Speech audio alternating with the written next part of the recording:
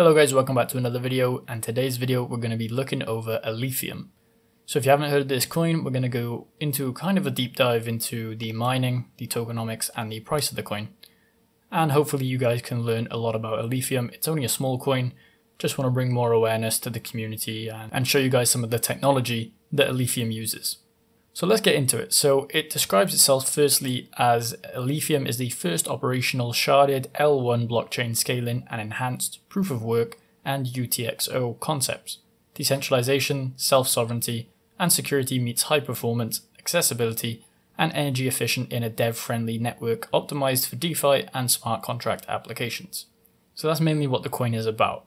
We're just going to go and look at the website here, then we're going to get into the mining and then the tokenomics of the coin.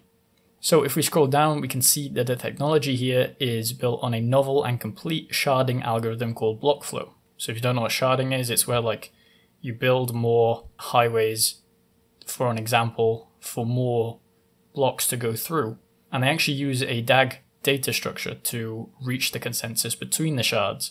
So they're separate shards and then they are put together using DAG, which we've seen obviously with Kaspa coin. DAG's a great technology and people have started to utilize it more in the cryptocurrency world because they've seen the success of Kaspa. But I believe Alephium was before Kaspa in their initial release, but DAG has been around for a while. This will allow up to 10,000 transactions per second, currently more than 400 transactions per second versus Bitcoin 7. So at current time it can only do 400, but it should allow up to 10,000 transactions per second. Now more details on this, we can just see here how they actually divide it into shards. And then if we scroll down, we can see how the DAG is actually put together here, where there's multiple blocks and they're just DAG'd together, if that makes sense. Normally with a DAG, it's just blocks sporadically, but this is the DAGs reaching out to each kind of lane, I would say. And this is what Alephium uses to actually get their transactions per second up and be scalable in the future. Now when it comes to energy consumption, and I can attest to this, this is a very efficient algorithm to mine on. Normally when I'm mining on certain GPUs, they take up a lot of power, like Ravencoin takes up a huge amount of power draw on GPUs. However, you can use around 40% less power on the Alephium network, and they call it the proof of less work. So obviously less work done by your GPUs, but with the same result, which combines physical work and coin economics to dynamically adjust the work required to mine new blocks. Given the same network conditions, Alephium uses 90% less energy compared to Bitcoin. And then we go down, it has programmable and secure, so Alephium introduces the stateful UTXO model, offering layer 1 scalability and the same level of programmability as the account model used on ETH. And then lastly, it talks about smart contracts and how this has already got smart contract implementation. So if you want to build on this network, you can very easily and build your own smart contracts. So here are some numbers here. If we actually click on the Alephium Explorer, we can see this more in detail. So the transactions right now total is 15 million. The hash rate is at 64 terahash. The supply is at 43 million, with 180 million being the max supply. And the blocks are at 12 million. And average block time is 1 minute 4 seconds. So 64 seconds for average block time of all shards, it says there. So one thing that I want to note about Alephium is they really do well in UI design. Obviously this interface is very sleek and stuff like that, and we can see that in the wallet as well, which we'll look into before we start actually setting up a miner file. So let's look at the wallet. If we click on Get Wallet here, it's going to scroll us all the way down. There's 3 different types of wallet. So you can get extension for your browser, which just came out. You can get the desktop wallet, which is the normal one, which we're going to show you, and then a mobile wallet. They're all kind of variations of the desktop wallet. So if you just click on desktop wallet, it's going to direct you over to a GitHub, and then you just select which one you want for your operating system. Now on Windows, the actual wallet looks like this. So I'm just going to go ahead and type in my passwords, and then I'll show you. So here we have the wallet right here. So it's basically like a Bitcoin Core wallet, just looks nicer. As I said, the UI design is very good for Alephium, because they keep everything the same. Like even the wallet looks like the web page, and the obviously other wallets will look like the web page as well. So here we have just like your value here, the available, sending and receiving here, settings. So you can do like test nets and stuff like that. If we go to network, you can click on test nets, localhost, customs. So that would be for, I believe, add-in tokens. As we can see here, there's not just going to be Alephium here, you could add tokens into the wallet as well. And then NFTs is coming soon, so there will be NFT integration into this wallet. It just shows latest transactions here, and that's pretty much it for the wallet. If you want to get your wallet address, it's at the top here. Now, if you want to make more, you click on addresses, and you just add new address.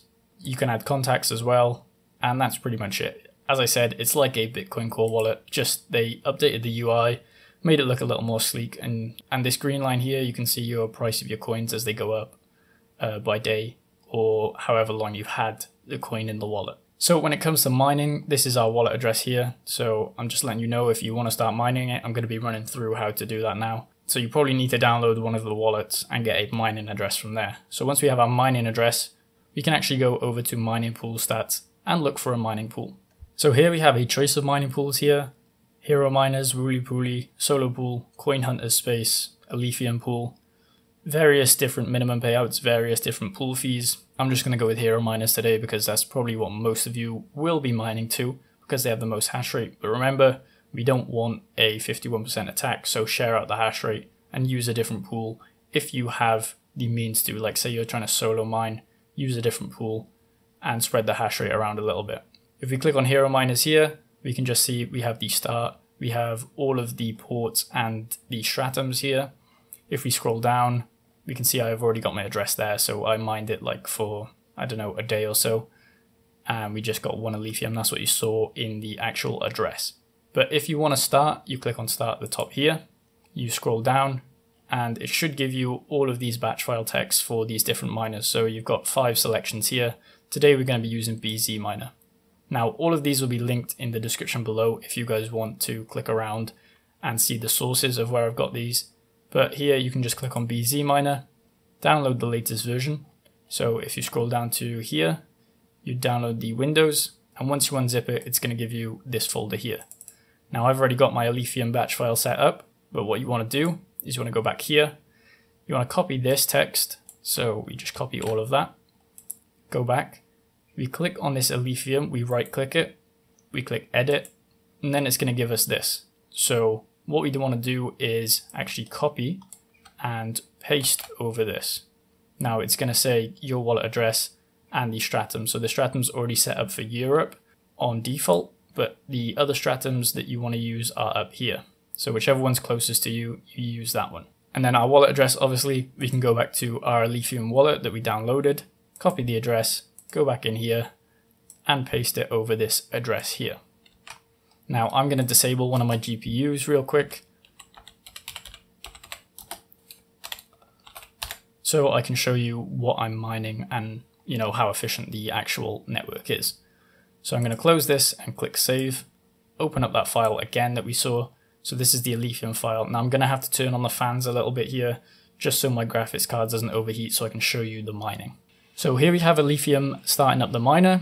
We can see here that it's disabled the 5th GPU, so this is the one that I'm actually recording on, so it doesn't ruin the recording. And we can see the dev fee is 0.5%, and I believe the pool fee for Hero Miners is 0.9%. So as you can see here, this EVGA 1080 Ti is just mining, probably find a share in a couple of seconds. So there we've got a share on the network, and that's at 213 watts. However, we can take this really far down. I believe we can take it down to 65 and we could still get a decent hash rate. So if you click apply there, we can take it down to 65. What we're looking at right now, 622 with the miner. So there we can see we're at 155 watts. And remember, we were at 212 and we're getting the same amount of hash rate. So you can see that how efficient it is. You can basically take your power down a lot on this actual algorithm. I believe it's Blake 3. You can take your power down a lot and you can still get the same amount of hash rate. As you can see here, 130 watts even, making it way more efficient. So this is their proof of less work. I'm just showing you that it is very efficient, and this is why Alephium normally is dual mined with other coins, because of the efficiency of the network. So we're just going to shut this down and turn off the fans, and we'll get back into the Alephium video. So when it comes to the Alephium network, as we can see here, we've got a network hash rate of 60 terahash, a block reward of 2.73 Alephium, a block time of 4 seconds, and the daily emissions is around $12,000 per day. Right here we have the price. We're going to have a little look at that later on, so I'm not going to touch on that. But for the most part, this block time, I believe, is actually 64 seconds, but because of the sharding, it's not shown, I think. Or maybe hashrate.no has got that wrong. They put it as 4 seconds. However, if we're looking at overclocks for Alephium mining, we can look at benchmarks here. So this displays basically most GPUs that you would have. And down here, let's just find the 1080 Ti. So the 1080 Ti overclocked is 0.88 gigahash. And I was working with 0.66, but I've got all of this running, so that interferes with it a little bit. But for the most part, the 40 series is going to take the top, 6.51 gigahash.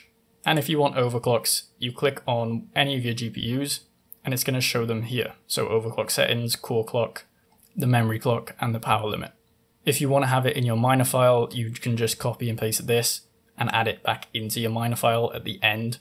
And they also have high overclocks and medium overclocks. So if you're not really running the most out of your GPUs, you can go for the medium overclock. But if you're going for basically hash rate, then you go for the high overclock. So as I said, for hash rate, it's over here. So if you want to increase hash rate to the most you can, these are the overclocks here. And then for the efficiency, you can see which card is the most efficient. We're looking at the AMD cards are actually taking the highest efficiency right here, the 6000 series from them. A couple of other cards, the 3090 Ti is doing really well. I know it's a powerful card, which is actually beating out the 4070 Ti. Now, one of the main things that I do want to talk about when it comes to Alephium is they actually had a sort of pre-mine or pre-allocation here. I know that this is not standard and we don't really like it in the proof of work space, and we're going to see why in a minute. For the most part, the token supply on Alephium is limited to a hard cap of 1 billion. At mainnet launch, an initial supply of 140 million was mined with the Genesis block. The remaining supply of Alephium tokens will be mined over the next 80 years. Of these 140 million tokens, 80 million was pre-sales, 30 million was community, 30 million was treasury and team, and the 860 million was mining rewards. So there's obviously pre-mines for a lot of these, and then I don't know where they're taking the 860 million because we haven't actually seen any of that come through the stats or statistics. As we can see here, the total supply is 180 million, but the max supply is 1 billion. Now, it's weird with the mining rewards and the emission schedule. There's a lot of information that I couldn't really find out there. This coin is very small, as we can see here, with 8.5 million in market cap, so extremely small. So the information out there is not exactly accurate for a lot of these things. However, I've tried my best to actually look into it. So when it comes to block reward, we are looking at some sort of curve that coincides with the mining of the coin, if that makes sense, like the hash rate of the coin. So it doesn't necessarily follow just an emission schedule straight up. It depends on how much hash rate is on the network. As it says here, the mining rewards increase gradually from 0 Alephium to 60, when the hash rate of the network is 0 hashes per second to 1 petahash per second range. Then, with a minimum of 30 Alephium guaranteed, the idea is to incentivize more miners to join the project without benefiting the early developers. So a lot of people that mined it at the start would probably have a lot of these coins, and we can see that in the price as well. If we look on the all-time chart, there's a massive dump off of the coins. When we go back here, the next is the hash rate within 1 petahash per second to 1 equihash per second. The reward gradually decreases from 60 down to 20 per block, and then within 1 equihash to 128, the reward gradually decreases from 20 to 0 Alephium. Now right now, as I said, the block reward, if we go back here, is actually 2.73 Alephium. So we're quite far on this emission schedule. As it says here, the block reward decreases from 20 to 0. So a lot of this mining has already been done, if I'm not mistaken, which means that we're kind of on the tail end of mining, and it's going to be a couple of years of just like really low block rewards. But the people that got into mining first at Alephium, they would have reaped the rewards of that now. And secondly, the inflation rates are estimations, as the block time is a varying dynamic on a real network. When the hash rate surpasses 1 equihash per second, proof of less work will be triggered.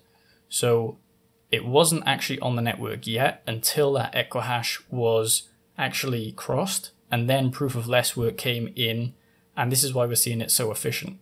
I've never mined it when it was not proof of less work, so I don't know what the mining was like on that, because that was about a year ago. But I'm sure that there's information on the internet out there of people mining it when it went live. And then lastly, the transaction fees are a way for the network participants to incentivize miners to process their transactions faster. In the Alephium blockchain, all transaction fees are burnt to keep the mining incentives equally distributed between all chains. So this is what it kind of looks like on a token release schedule. So the transaction fees are burned with each block. When triggered, Alephium's proof of less work internalizes part of the mining costs through the upfront burning of Alephium. So we're in the proof of less work phase right now. And this is how the tokens will be released, as I showed here. It's over a 3-year period. So this is 2 to 4 years, this is 4 years, 3 years, and then this is over the next 80 years. So this is the release of Q1, Q2, Q3. So this is the first year, second year, third year, and then this is the 4th year here. So it's just gonna kind of bottom out at that point. However, the token supply obviously from 0% up to 22.1 maybe, or 22.5 probably. So that's the token release of the coin. Now there are rewards obviously, as a lot of projects will offer for developers, and you can find the community reward program here. I'll leave it linked in the description as well if you're a developer, so you can apply for grants to support the development and growth of the Alephium ecosystem, which basically means like DeFi apps and NFT platforms. As we saw in the wallet, I'm not going to type it in again, but there was NFT integration there. So we've gone over mining and tokenomics of the coin. In the main part, we want to actually look at the price of the coin. So this is obviously the start that we have recorded of the price. Now, this was probably dumped from people that got their coins from mining previously, or people that had it not locked up, or they got given the coins. So we see this with pre-allocations and stuff like that, that it's not very good to have pre-allocations because things like this happen. And the emission schedule on the coin was very, very quick at the start because of this equihash to petahash increase. So this is why we're seeing this drop off here, because people just sold all their coins as soon as they got them. And then we're kind of bottoming out at 0.06 to 0.08 for quite a while here. There's a little bump there. That was in the 2022. And then we've had a little increase here. And this is kind of where I started seeing the mining of it go up a little bit, because the market cap goes up then, and you know, it becomes profitable to dual mine it with certain coins. Then we've had a little drop off. This was from highs of, you know, Bitcoin going up to 30k and stuff like that. And then we've come down and we're creeping up a little bit there. So the price of this coin, I'm not too sure on the actual price in the future. Overall, it's down 86% in a year, kind of around a year, I believe. Yeah, it's a year and a half now that this coin has been kind of listed on CoinMarketCap. And the fully diluted market cap right now is 200 million. So really small coin when you actually think about it. And when we scroll down, we can actually trade it on Gate.io, Bitmart, TXBit, and Trade Ogre. We kind of seen this same thing happen with Ironfish. I just want to show you that quickly with the price of Ironfish. When it came out, people probably dumped because they had that testnet mine and they got coins from that. They dumped it, and then since then, Ironfish has kind of been on a down, but it's still become profitable on FPGAs. So if you want to mine it on an FPGA, it's pretty profitable. But you know, Ironfish didn't really hold its price very well, and neither did Alephium from, you know, $1.20. So we're looking at a 5x from what the price is now, all the way down to 20 cents. Anyway, so that was just an introduction into Alephium. I know that there's not a lot of information actually out there about the block rewards and stuff like that. Some websites say this, some websites say another thing. It's really confusing, and you know, one of my main disagreements that I have with it is obviously the pre-allocation of coins. We don't like that, as, you know, it allows for people to be bad actors in the space and sell off their coins when they get it. This should all be either crowdfunded from the community, from miners and stuff like that in the Discord. As I said, a very small coin, but very efficient algorithm, and this is why it's very profitable. For the most part, that's my video on Alephium. Hopefully you guys enjoyed. If you did, please leave a like and subscribe. Also leave a comment if I got anything wrong. I know that I probably have, but there's a lot of information that is incorrect out there on the internet. And if I have got anything wrong, leave it in the comments below, and I'll see you in the next video.